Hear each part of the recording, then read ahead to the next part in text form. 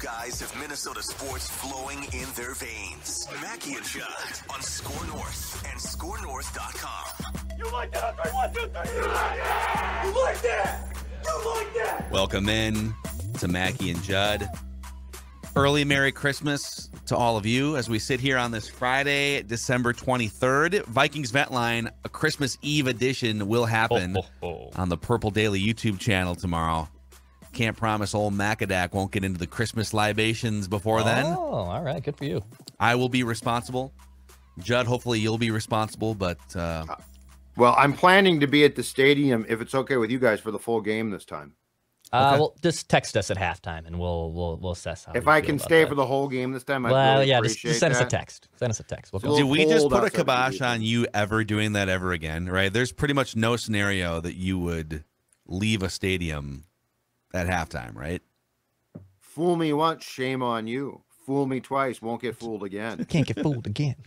I still love that there's still emails coming. It's a Feedback Friday, so we will get to a bunch of emails and tweets and different things. You can always hit us up throughout the week on the SKOR North app. There's a feedback tab. But I still saw a bunch coming in this week. People just like, what a bad fan Judd is. Like you stormed off as a mad fan. And Judd would not have left if not for peer pressure from Declan or myself. That if you wanted to be part of Vent Line, you had to leave the stadium because you can't. The NFL they'll handcuff your ass. Is he doing a live stream during a game?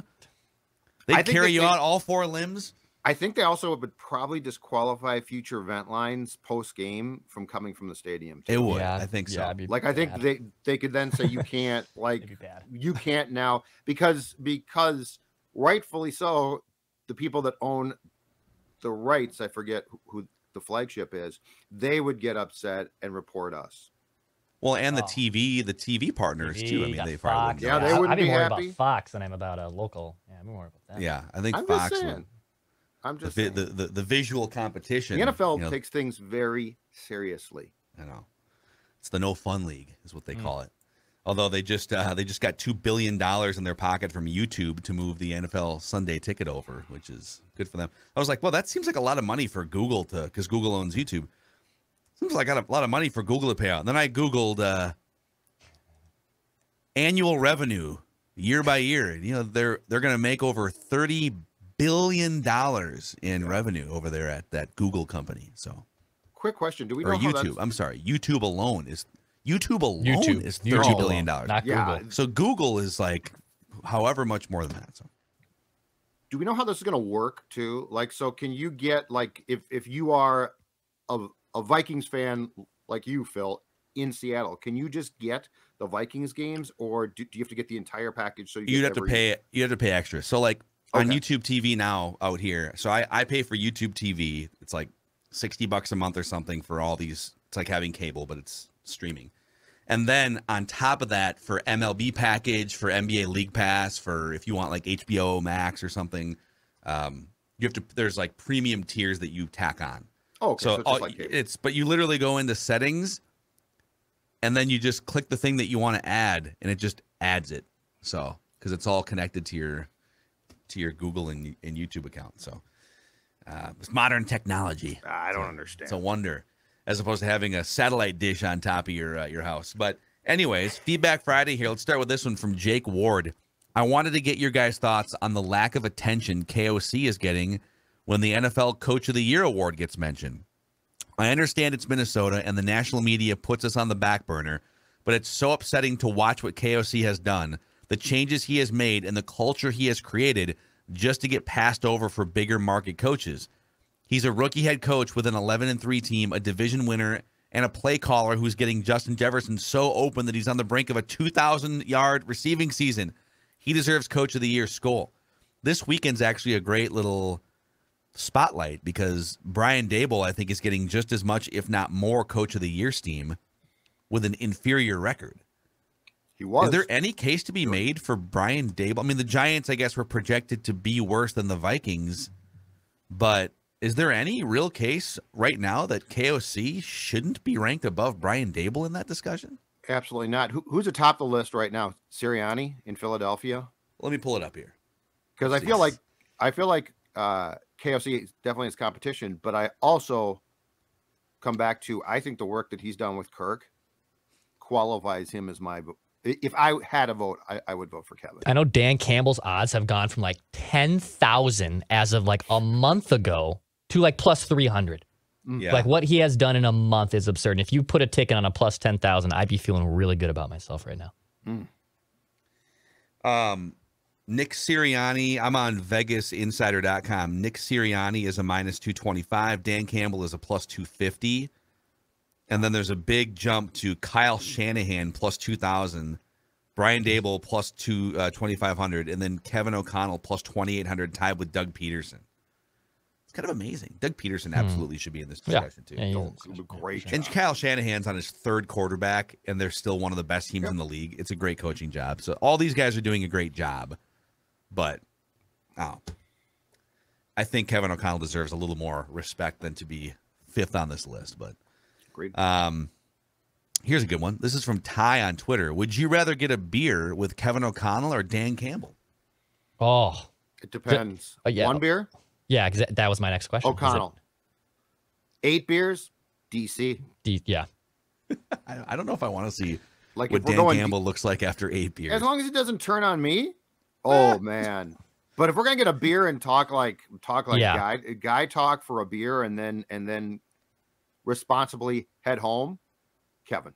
I think getting 8 beers with Dan Campbell would be like being one of those lion tamer guys that you just kind of crossing your fingers and hoping, the lion's totally friendly until he's not.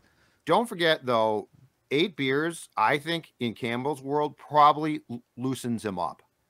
Like he's not schnockered at 8 beers. Yeah. Because he's a big man, and my guess is he can hold his alcohol really well. So 8 beers would be fun. 16 would be a problem. I don't think the goal is to get schnockered with these guys. I think it's just like I interpret it more like who would you want to sit down and sort of just have a loosey-goosey conversation with? Judd's I'm a Judd. Who can I get blasted with? Ask me. You ask me. Okay, I'm just telling you. Judd's right. If it's just a beer, or even let's just call it a drink. One drink. I want one drink with KOC. Yeah. But if you're talking about like we're gonna be here a little bit and we're gonna be knocking back on numerous beers, then I want Dan Campbell. This is very important detail. Huge important detail.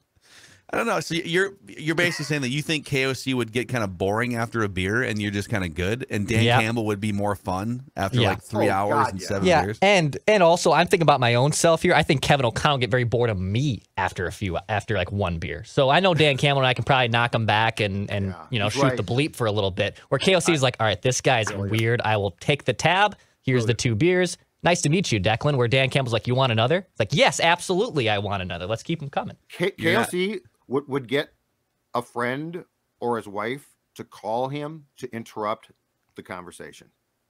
So like he would text his wife, call me. Yeah. Oh, hey, honey. Yeah. After 45 minutes. I'm on my way home. Yeah, no problem. Hey, Declan, sorry. I gotta go. Yeah. All right, buddy. Dex, knock that one out of the park right I'm choosing KOC for 1 beer or 8, but I do like that Declan just admitted he doesn't think that he is mentally stimulating enough for KOC beyond 1 beer. Not for KOC. There's other people. There's numerous other people in this world, but not Kevin O'Connell. I'm well aware of that. You wouldn't have enough to offer after about 20 minutes. You know what it is? No. So here's where I'm going to agree completely with Dex, but I don't think he's putting himself down. Kevin O'Connell is a former quarterback. He is pretty damn cool, and he's like and he wasn't good, but he is a former professional athlete. Okay, guys like that. They run in different worlds, so they'll tolerate you. And Dan Campbell was a former professional Dan was, athlete. But I think he was one of the guys. Exactly, he's Ticey. Ticey was one of the guys. No, he's a quarterback. No, Declan's right here, Phil. Kevin O'Connell was not one of the guys. He's an elite mind as a quarterback. Are you kidding? He's wired more like Brady. You're making this up. What do you mean KOC is not one of the guys? Have you seen his post-game locker room speeches? No, you're just like you just made up a narrative about Kevin O'Connell. I'm going to tell you that his wife would call him because he's not. He's not one of the guys. Dead on here. Kevin O'Connell ran with the goal. Kevin O'Connell is Fonzie. Dan Campbell is Ralph Malph. Ralph Malph would hang with you. Fonzie would be like, I'm out of here. Nice reference from 50 years ago there. Yeah. Hey, Really if you relatable kids don't to want the audience. Happy Days, watch Happy Days. Yes, kids, that's your homework assignment. Go watch Happy Days. Happy YouTube Days. it. It's free I on do- YouTube. I did go through a Happy Days phase on Nick. I think it was like Nick at Night Yeah. back in the late 90s when I was a teenager. Christian K on Twitter says, on Purple Daily this week, you guys raised an interesting question of what you would give up for a Vikings Super Bowl victory. I talk with my dad about this all the time. When the Vikings win a Super Bowl, we plan. Can you guess what he plans? The trip to the Super Bowl. No, So he says when the Vikings win a Super Bowl, I see. his dad and him will do this. This is what they will sacrifice. Oh, God. I Their don't know. firstborn? I don't know. They will. Just Declan sacrifice his son. did say he would cut years off his I life would. for a Vikings I would cut Super years. Bowl win. Yeah. That's I would cut years. hardcore. They will never watch the NFL again. Oh, When the Vikings win the Super Bowl, that is our final destination. that's genius. I love this. No, I love Because it. anything beyond that is Yeah. just Oh boy, you're I just love caught this. up in the cycle of like it's interesting. if the destination for you as a You're fan chasing it is again. winning a Super Bowl, what could possibly be fulfilling next besides more Super Bowls, right? So I don't really plan to do this. I love the National Football League, and I want to continue doing this show with you guys. So I will I'll let you know. keep watching the Vikings, but this is hardcore.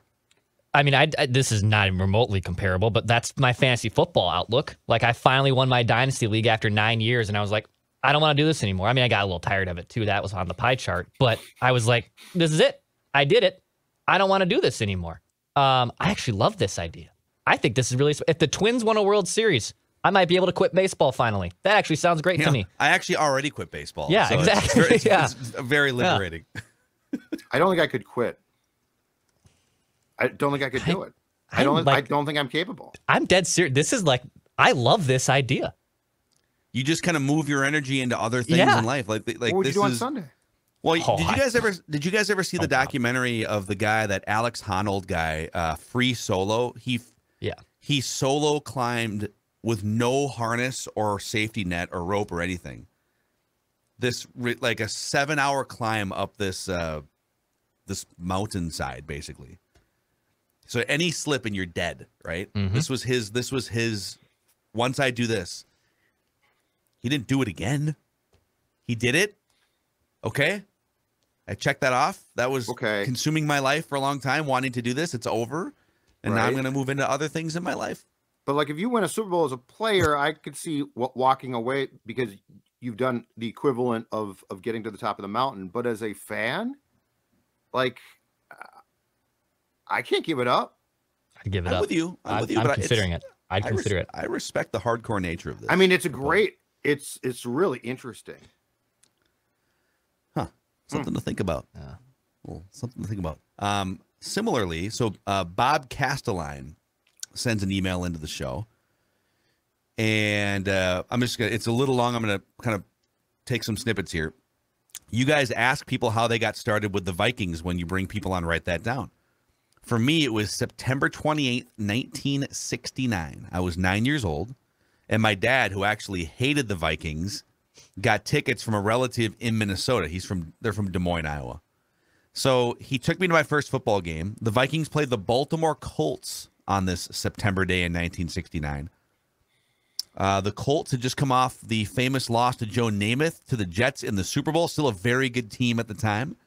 The Vikings destroyed the Colts that day, 52-14. This is just before Judd was born, I think, right? Yep, a few months. Joe Kapp set an NFL record that day, throwing 7 touchdown passes. I was instantly a huge Vikings fan, and Joe Kapp became my hero. Still is. In my 9-year-old mind, this was how it would be for every game. Just 7 touchdowns, 52-14. This is kind of what the 98 season was for some of us. Wow, this is great. This is going to be like this every year? Nope. Boy, was I wrong, Bob says. But it doesn't matter. I love the Vikings. Fast forward to January 9th, 1977. The Vikings had just lost their 4th Super Bowl, blown out by the Raiders. My older brother and my dad, who, as I mentioned, hated the Vikings, were giving me the business throughout the entire game. As a 16-year-old hothead, I didn't take it very well. I went to my room, slammed my door, and yelled, lashed out at my dad. You're such a bleep hole. I hate you. Whoa. Oh, no. Wow. My dad died a few hours later of a massive heart attack on the same day that the Vikings lost their 4th Super Bowl. Watching the Vikings lose their 4th straight Super Bowl and my dad dying on the same day was pretty hard to take. I know I didn't kill him by yelling at him, but that's what it felt like. The day wrecked me for a long time. As you can imagine, winning the Super Bowl would be as important to me as anything in sports could be. Man. Whoa. That is heavy, man. Bob did get a chance to meet Joe Cap later in life, which is kind of cool. But it is amazing how, I mean, we've heard so many stories just doing this show and Purple Daily from... Terrible. And we tell you we want the Vikings to win a Super Bowl before we die, but I think that before we die thing, it hits close to home for a lot of people. Yes. You know? Well, yeah. And I mean, this is an extreme story, but just, I think there's a lot when you have a sports team in baseball, football, etc., get passed down, right? From generation to like your grandpa watched it with your dad, watched it with you. Yeah, I mean, I think it holds a meaning to people that's not just, hey, we sort of like that team. Yeah. You know, they spend every Sunday. And you think about the ebbs and flows of this, again, a franchise which has been really good for a really long time. So it's not like 10 years of horse bleep and you all check out. Like they string you along. So, Yeah. but I mean, this example is beyond extreme. That's awful. I mean, what a terrible day in that poor guy's life. Yeah. And I think the other thing I appreciate, by the way, so I recognize Bob because Bob and I have had some back and forth on Twitter, arguing about stuff. And I don't have the full email pulled up anymore, but Bob said, listen, we disagree. I chirp you on Twitter, but still love your show and love like the spirit of it. And I think that's one of the things we appreciate is we have strong opinions. We are wrong oftentimes. We are rooted in certain, like we criticize the team more than some other shows and whatnot. And I think it's really cool when people can maybe disagree with half of the things they hear from Judd or me, or get pissed at Declan defending Greg Joseph or whatever it is. But we're all here for the same reason, which is we love football. Right. We want to see the Vikings win a Super Bowl at some point. And it's just become an awesome community. The fact that Bob and other people feel comfortable sharing personal stories like this, I think it always, it's just kind of cool for us to see that. So thank you for sending that in, Bob. On a totally different note here, Pulford Skoll, our guy down in Nashville, has some reckless speculation. Ooh, nice. Speculation. Presented by our friends at Federated. Federated's been around helping businesses for over 100 years, helping to maximize businesses' success through risk management tools and resources. And you can tap into a wealth of knowledge and experience, expertise, great people, face-to-face relationships at federatedinsurance.com, where it's our business to protect yours. Pulford says, I've been talking about this for a couple days now, and Pat McAfee talked about it on his show this week too. If Brock Purdy keeps playing solid football and takes the Niners far, do you think they will make a change away from him? I understand they have a great offensive line, weapons, and system in place for everyone, but he still has to run and make plays. He's making plays. His ball looks great. He's not turning it over. He can run. I'm saying next spring, Kwesi Adolphe-Mensa needs to call up John Lynch and make an offer for Trey Lance. Mm-hmm. If the Niners decide, well, I guess Brock Purdy's our Tom Brady. Mm-hmm. Obviously, it won't take 3 first-round picks anymore. He can sit behind Kirk and learn and heal for the 2023 season. And if Kirk goes down, we can have a reliable starter in waiting. The kid's an athlete. He can play. Still don't know if he can manage in the NFL. I went to NDSU, watched every one of his games, and he and Christian Watson dominated the FCS. Trey is also really fast, a great runner. What do you think about this? Would you consider? I'll throw Declan's guy in too, like Zach Wilson. Would you consider buying extremely low on a former top pick and stashing that person behind Kirk for a year? The answer is absolutely yes, because keep in mind, I have a coach that I trust to tell me what they think is possible. That's been the problem with this team for a long time, is they didn't have the infrastructure in place with the most important people in the building to say, I can fix that, or you know what, that's a lost cause. I believe the Vikings have had interest in Lance before. So, like, I do think that I think Zach Wilson, I would say no. Partially too. That dude rubs me the wrong way too. Well, he rubs me the wrong way, but it's also unfortunate. And like I think we've discussed this before, but there are some guys who might have had potential, but they're taken by such a bad dysfunctional franchise, they're just screwed. Zach Wilson rubs me the wrong way, but I also feel like now playing in that market, playing with the Jets, like they're just still dysfunctional. See, I think Robert Saleh's done. I actually think less of Zach Wilson because he is the weak link on a Robert Saleh team that everything else is kind of clicking. I think Robert Saleh, though, is proving offensively he struggles. Chris Streveler being put in instead of Flacco to a National Football League game is a very college-type move. Streveler can't throw the ball. Like, he literally almost carries it to the intended target. He can run the ball really well. He's a great college player. He's a great CFL player.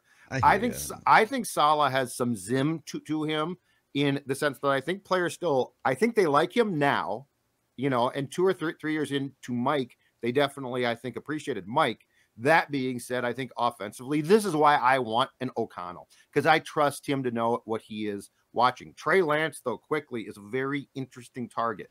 Now, does that mean San Fran brings back Purdy? Because if I'm not mistaken, Garoppolo walks. So Garoppolo, I don't see Garoppolo with the way he's been treated going back there. Yeah. But Trey Lance is in the second year of a contract, and his base salary for 2022 is $2.2 million. Next year it's 3.8. 2024 he's still signed, and 25 is the option. So if they're going to stick with Purdy, it's an interesting target and conversation. If you go one more year of Kirk, and now Lance sits again, and this is why it's very incumbent upon I think O'Connell to be the voice here, which is, oh hell yeah, I can work with him. You got to shorten up, if nothing else, the delivery. It's too Tebow-esque, but I think there's talent there. Yeah, I mean, I would have to know what the compensation going back is, and I know this is going to sound potentially dumb, and I'm sure there are examples. I'm trying to think of who are flame-out top 5 picks, top 10 quarterback picks that went on to a new scenery and thrived. Off the complete top of our noggin. I'm sure there are people. Does Alex Smith got new scenery within his organization when Jim Harbaugh came along. But Lance didn't flame out. That's what's intriguing. He's never gotten the chance because he got hurt. That's true. Zach Wilson flamed out. Yeah. Trey Lance is not a bust. He is a complete unknown. Yeah, he might be a bust. We don't know. He played a game and a half or whatever. Super interesting. I do think the Vikings, we keep saying this, but like they haven't truly planned for life after Kirk. Now, for a while, we were trying to force that to happen on this show a little earlier than they did. But he's going to be 35 years old next year. He doesn't exactly have, first of all, there's not many quarterbacks. You can't just look at the outliers like Breeze and Favre. Like there's like 5 or 6 guys who were really effective at 37, 38, in Brady's case, 44, 45. So you do need to start preparing. Now, does Kirk take care of himself? Yes. Like Kirk absolutely puts his body and his mind. He's well put together for a 34-year-old dude. He really is. So I do think he can play effectively for multiple years. But like, if you have a chance to maybe buy low on someone and put them in the system, sit them behind Kirk for a year, and then you can make the decision going into his age 36 season. My worry would be, if you make the deal, to Declan's point, what's the price? But then also, would I then be getting into, like with Trey Lance, I wouldn't even think about starting him until like his 4th year in the league. And now the value is much diminished because you'd only get like 1 year of cheap and then a 5th-year option, which is going to be a lot more expensive. And then you have to pay him if he's good. Yeah. So you'd have to have your team ready to rock and take advantage of the year or maybe 2 years where he's on a discounted contract. Pulford, though, that's a great question. Love it. We can explore more of that, too. That's really reckless, Pulford. Anytime you want to bring reckless speculation to the table here, Reckless speculation. We're open for business.